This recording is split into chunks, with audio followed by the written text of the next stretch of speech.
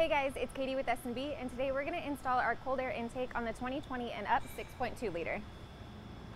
You're going to start by loosening all 3 hose clamps on the stock intake.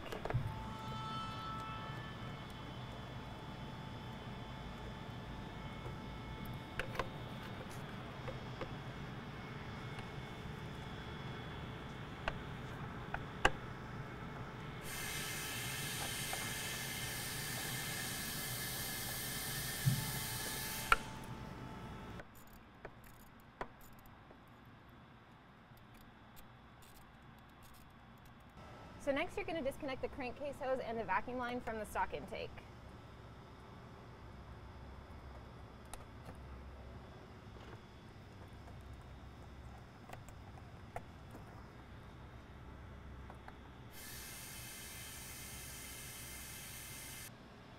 Next you're going to disconnect both hoses off of the resonator.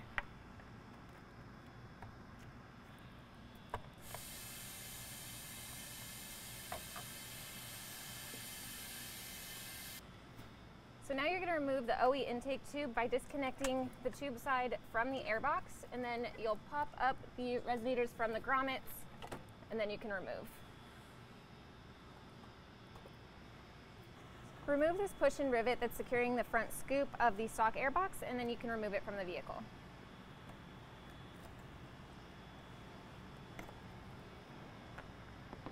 To make it easier to remove the airbox from the vehicle, we start by taking off the lid and removing the air filter.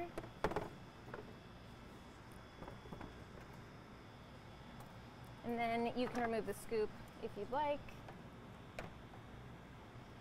And then you can pull the box out of the grommets.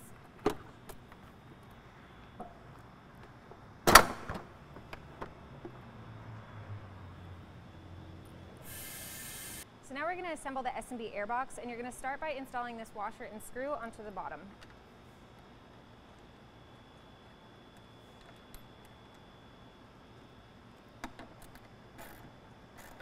Next, you're going to install this front inlet, and then you're going to secure it down using the provided rivets.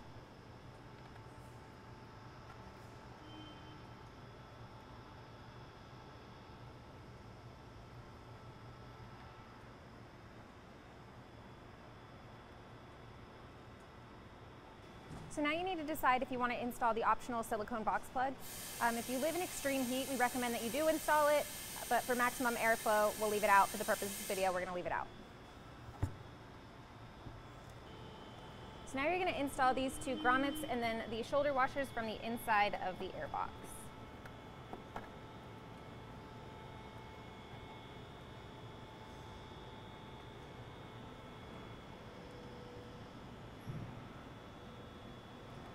So next we're going to remove these 2 bolts, and then you can remove the bracket from the vehicle.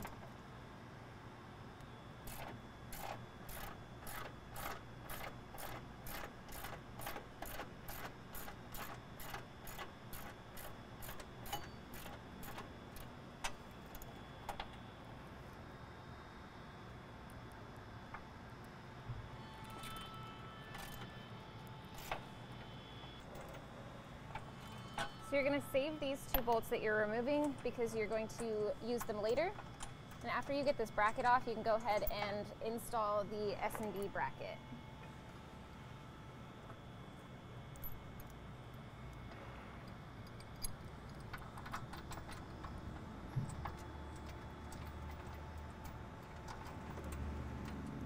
And then you're not going to want to tighten this one down fully just yet.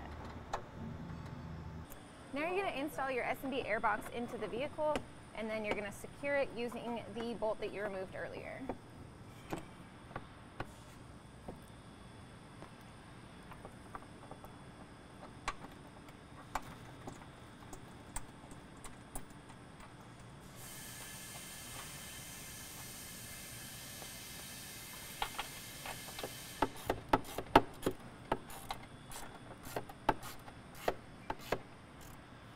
So the bracket that you loosely installed earlier, you're now going to take the provided hardware and secure it to the airbox through the inside of the shoulder washer.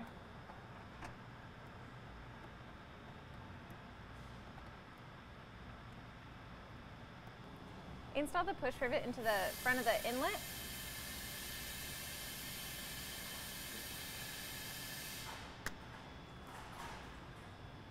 So now we're going to tighten down the screw that was loosely installed on the S&B bracket.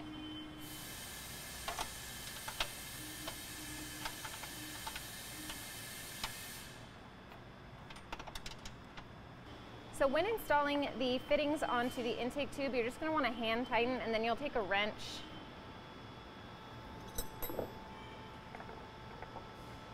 and make one turn.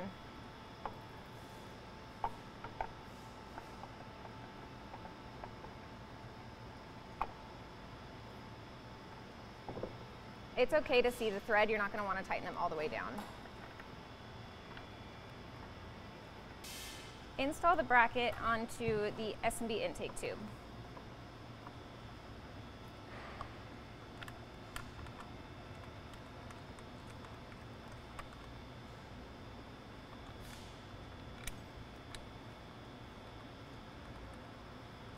So to make it easier to install the intake tube into the vehicle, we're going to drop the air filter in first.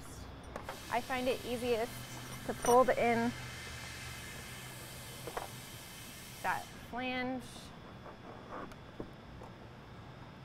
and then we can pull and snap it into place.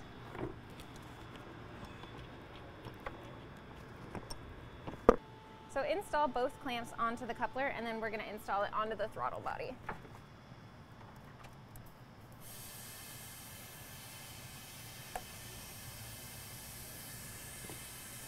So install the clamp back onto the air filter, and then we can install the intake tube.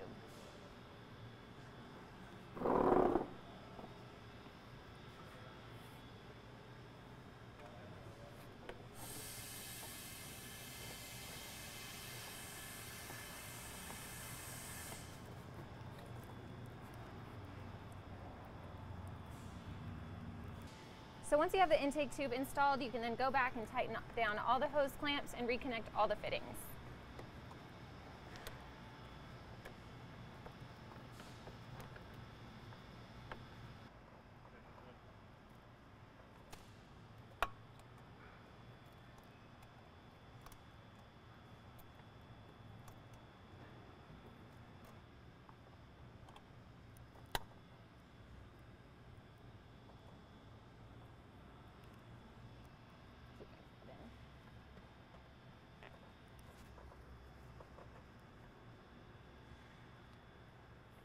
So remove the protective layer from both sides of the lid and then install it into the lid seal.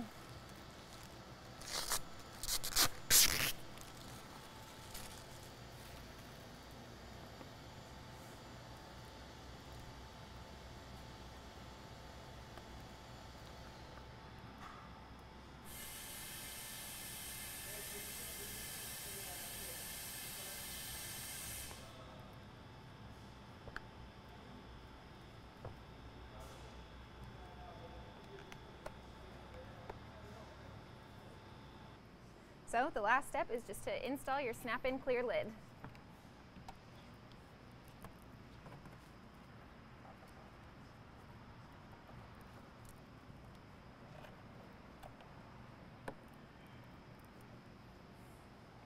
Alright guys, so that is it. It is a super easy install, but if you have any questions, you just want to know more, you can always check it out on our website or give us a call, and I'll see you next time.